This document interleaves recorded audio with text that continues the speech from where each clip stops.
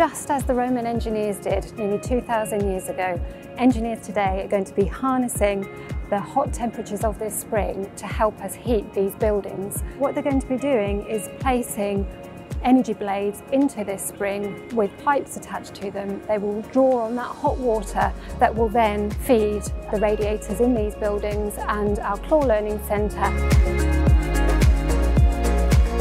I think we've all got a responsibility to get to net zero by 2030, and this is one of the first ways that the Roman baths can do that. The council declared a climate emergency pre-COVID, and that kind of derailed things a bit, so it's now time to get back on track. It's going to be a huge effort to get the whole of Bath and North East Somerset Council's estate down to net zero by 2030, and we've got to do everything we can. It's particularly difficult in heritage buildings, where you're restricted by listed building consent and things like that. But this is one of the first ways we can start on that journey, and there's plenty more to come over the next few years. We're here in the King's Bath. We're installing these energy blades here behind me to collect the energy for the new heat pump system that's being installed over the next 5-6 weeks. It'll provide all the heating for the Roman bath complex. The heat pump system here is 100 kilowatts at the moment, so there's room for expansion in the future, but 100 kilowatts is the equivalent of heating somewhere between 20 and 30 sort of average domestic houses in the UK.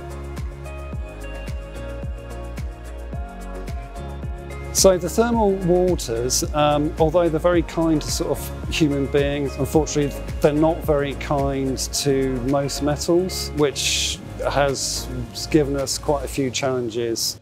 The actual chemical composition with the sort of minerals and certain minerals that produce corrosion. As a result of that, we've had to put in some very high grade stainless steel into everything that we put into the actual spring water itself.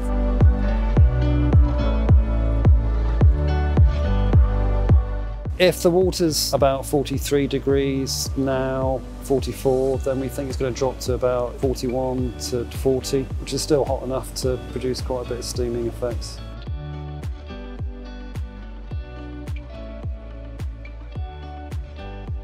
It will reduce the carbon footprint by using heat from the hot spring to lessen our demand on gas power to heat the site. And it's really exciting and innovative for us, and it's really interesting that this site was at the cutting edge of technology in Roman times, and now we're doing the same thing here.